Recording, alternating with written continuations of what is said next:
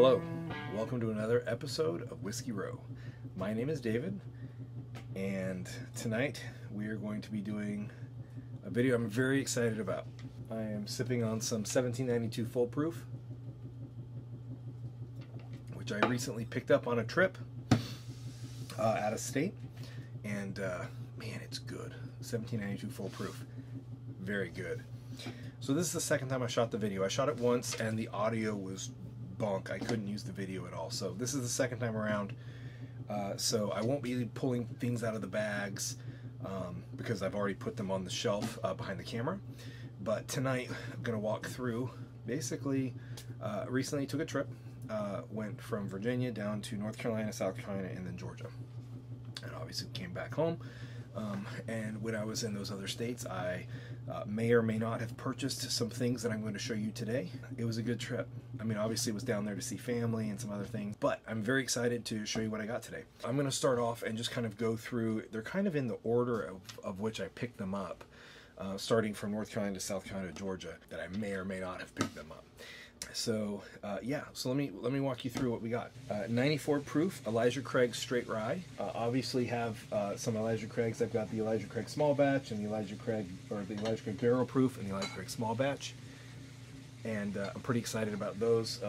The barrel proof I have not opened yet, but I'm excited to try that at some point.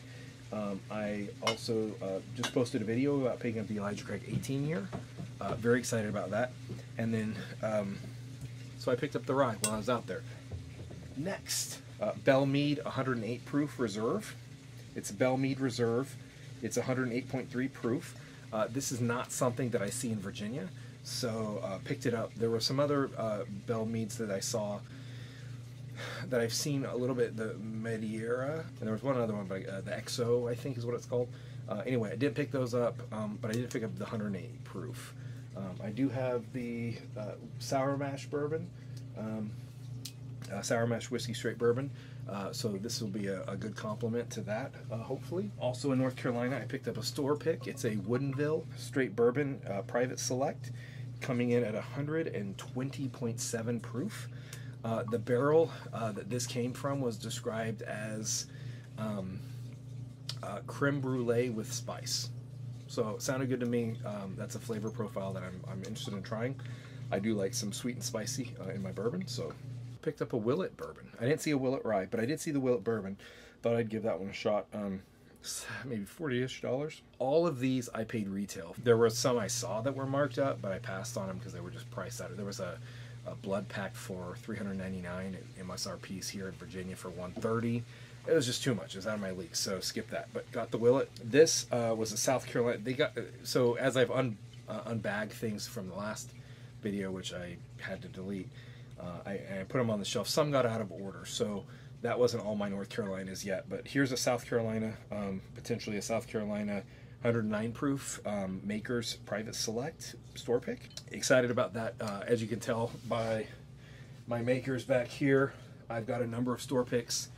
Some of these are different flavor profiles that are Virginia ABC picks, but this is actually a South Carolina store pick, so that's pretty cool. A barrel bourbon cask strength, coming in at 113.4. It's a 5-year, 6-month age statement on this bad boy. I'm excited for that. I've got the dovetail up here, and I like it pretty well, so something else. This was a North Carolina store pick. Nothing special, but it is a a special barrel pick. So thought it would be it's the only Woodford store pick that I have. So give it a shot. Got a Four Roses small batch select. I was very excited to see this. This was at the first store I stopped at. I love Four Roses. I've got the small batch. I've got the single. What is that? Single barrel? Yeah, small batch, single barrel. And in Virginia, we don't have the small batch select yet. So this was a good find for me. I was very excited about that. And then I asked that same manager in North Carolina, I said, oh, are there any other bourbons that are special or unique or interesting that I may not see in Virginia? And he pulls out a JTS Brown Bottle and Bond, which is pretty funny. He told me a story about it, and I can't remember. I guess this was used in a movie an older movie that I don't remember. Anyway, it's a Bottled and Bond. It's supposed to be pretty good, so it was cheap. It was like $15-16 or something. So excited to try that. Then we get more into the Georgia stuff. Okay, so let's do these two next. Now there is, whoa, I just dropped my camera remote. There's one bourbon that I'm going to show you at the very end of the video, which I was more excited about that than any of these others, any of these other whiskeys that I bought through the entire trip. Very much was one of those things where after I bought it, I went back into the car, and my wife was in the car, and I teared up a little bit, and I said, I found it. I found the whiskey that I've been dreaming of. So we'll share that in a little bit. I found a bunch of Bookers along the way. This was a 2019-01. I saw a 2019-02 and a 2020-01. I've got a bunch of 2020-02s, but no 01s. I wanted to instead get more of different years. So this is a 2019-01, and then I also got a 2008-02. So now I have a 2018, a 2019, and a 2020, or I've got 3 2020s right now. So excited to kind of maybe do a side-by-side of all 3 years to see the differences, if I have any preferences or not. Picked up a Bib and Tucker at a store in South Carolina. 6-year small batch. Never had a Bib and Tucker, but man, this sweet old lady was just selling the hell out of this. And she was probably, what, I don't know, 50, 60, yeah, 55, 60, 65, so I don't know. Anyway, she was so excited. She got, you know, try the Bib and Tucker, so good. Anyway, so I picked it up. One of the things that was really interesting was just being able to, you know, talking with the manager in North Carolina, one of the managers in South Carolina, some of the people, the workers in Georgia, is just seeing the variety that they get that I can't get, you know, and they'll get super excited about something, and I'm like, oh, I get that all the time. Like, that's nothing. I can see that all the time. So it's kind of interesting to see the differences with the distributions from the different distilleries, the different brands, different products, and how they go from state to state. So crossing state boundaries is obviously something that works to find stuff that you may not be able to get close to. This is a Michter's small batch unblended American whiskey. I've already got the Michter's Rye. Whoops, it's over here.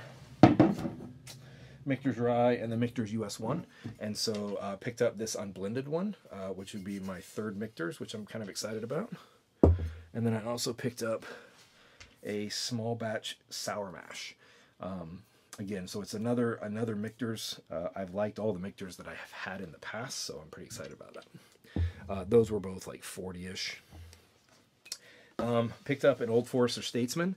It's something I can't get here in Virginia. I've never seen here, and yet I saw it in North Carolina and Georgia and South Carolina. So it was all over the place but Virginia. So again, I've got a lot of Old Forester product, and so being able to add another one to the Old Forester line was pretty cool. Early Times Bottled and Bond, but not something I've ever had. So I do have a regular Early Times, but to try the Bottled and Bond was something I wanted to do. So picked that up. Got a Redwood Empire Emerald Giant Rye Whiskey. Actually ended up seeing 2 other variants of Redwood Empire, and I was kind of well over my budget, as you can imagine. So I didn't pick those up, but this was the first one that I saw, and I picked it up. I've heard some good things from some other folks about Redwood Empire, so I'm excited to try that. Hopefully, of the 3 Redwood Empires that I saw, that I picked the right one. 1792 Full Proof. I didn't have that. I have a single barrel, and then I have a small batch. So I picked up the Full Proof, a good other version of 1792, and then I picked up 1792. So now I've got all 4 of the normal, somewhat available 1792s. Now on that Full Proof, I actually bought 2 Full Proofs, and as you can tell, this other Full Proof is gone fast. It's really, really good. I actually, when we were in Georgia, my wife's daughter and husband and I got into the Full Proof bottle, and we went through about, I'd probably say half to 2/3 in one night. It was good. It's really just, I mean, I'm drinking it now, and this bottle's going to be gone very quickly. It's not something that's readily available for me in Virginia, so I hate to drink it so fast, but at the same time, it's really good. Georgia had a ton of Weller Special Reserve. Every store I went into, not every store, probably just over half of the stores had some. They weren't on the floor. I had to ask the clerk for them. But they did have the Special Reserve. They didn't have the 107, the antique 107s. They didn't have full proofs or anything else, but they did have the Special Reserve. It's the first Weller that I've ever owned, so I'm kind of excited about that. Then more on the expensive side, a Woodford Reserve Distiller Select Chocolate Malted Rye. So this is, or not Distiller Select, this is the Masters Collection. So this is the, Woodford Reserve does some experimental type stuff with some of their bourbons, and this is one of their experimental bourbons. I paid $1.29 for it. I don't know what retail is, so it might have been marked up a teeny bit, but doesn't seem that much. And again, I've kind of heard mixed reviews about this particular one, but it's not something I can get in Virginia at all. So thought I'd try it, give it a shot. And then let me grab the one. Oh nope, not yet. So so the night after my stepson-in-law and daughter-in-law and I got into the 1792 Full Proof, we started to talk to my stepson-in-law about you know, what he liked about the bourbon, because they hadn't really had much whiskey or bourbon neat. They always do Jack and Coke and kind of mix it up. And so we, you know, I got him into sipping it neat or on ice. We tried a little bit of both, and he liked it. And then we went out to a Mexican restaurant, and there for one of my drinks I got Johnny Walker Black on the rocks, and I let them try it, and he was like, wow, that scotch is pretty good. You know, he's never done scotch before. The second day we were with him, he and I just kind of went store to store, and I was doing some hunting, and I was like, what are you interested in? Like, does anything in this store look good to you? And he's like, I wouldn't mind trying some of that scotch that we had the other night. And I was like, well, let me pick up some scotches and see what kind of scotch, because, you know, there's different varieties of scotch. Anyway, there's different regions that scotch comes from in Scotland. So we were talking, and I said, you know, well, let's pick up some different varieties and see what kind of scotch you like. So I picked up a blended scotch, Monkey Shoulder. If you're new to the scotch world, this is a really pretty good starter. It's, you know, as you get more and more into scotch, you'll like it less and less. But if you're a bourbon guy getting into scotch, this is actually a really good place to start. And this is my 4th or 5th bottle of Monkey Shoulder.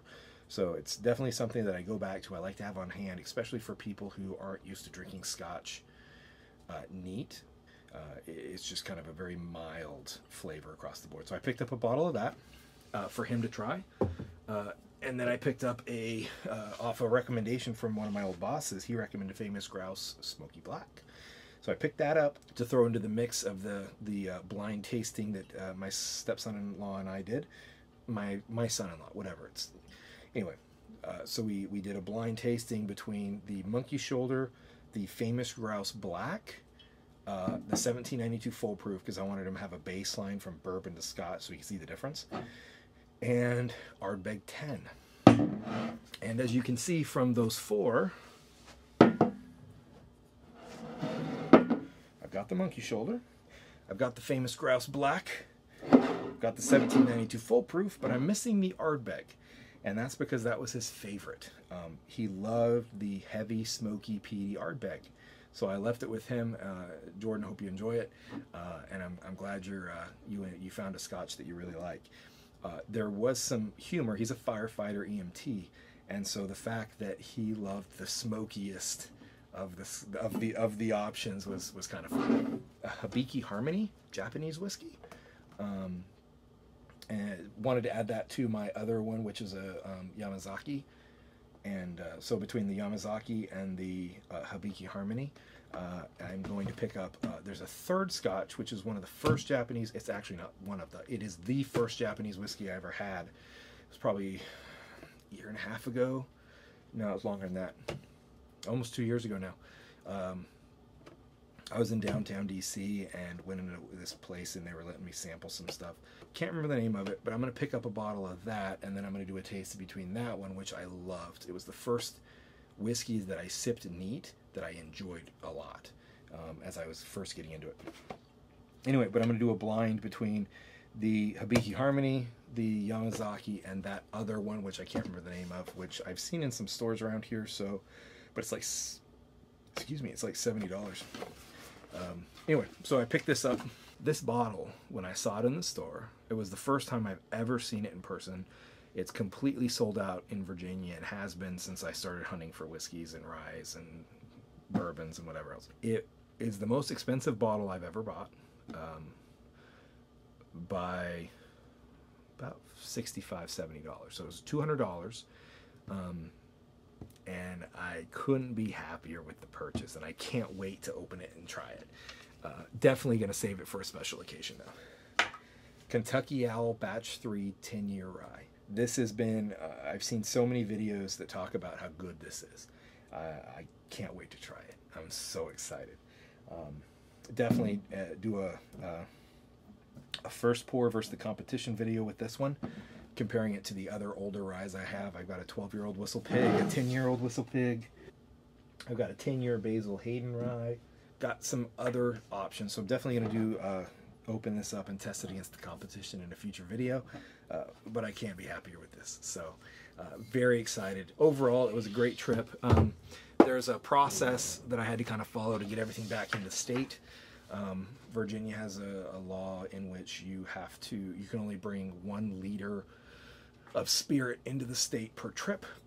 I had to follow that rule, which took a lot of driving back and forth across the border to comply with the law, especially since I was going to put it on video. It was a great trip. Had a great time with my family, a great time with my daughter and son-in-law, my wife's family. Until next time, find a bottle that you love.